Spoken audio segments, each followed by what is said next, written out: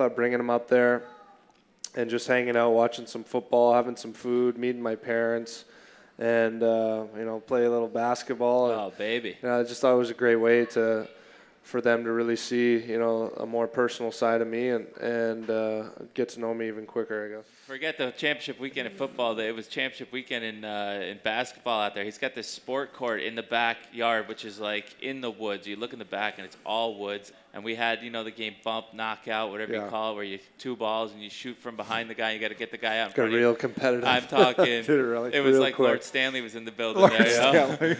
Guys, Fiala's. I think Webby went to bump Fiala's ball one time, and he bumped it so hard that he smoked Fiala in the face. He was bleeding. It was like it was blood. That was blood.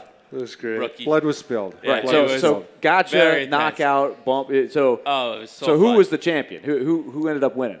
I mean, Ryan's got the home court advantage. Did you win? I won a couple of games. Okay, He won a couple. I would expect no less. In all humility. He knew the courts. He knew the deflate gate. He knew the courts. I mean, you look like you had good form, Eric, with your follow through. You went through like a practice shot there. You got the release. I was a rotation off. I was like I was a full rotation off. It looked nice, and then it was airball. So besides yourself, who were you impressed with their skills? I was impressed with anyone. There's no basketball players on our team.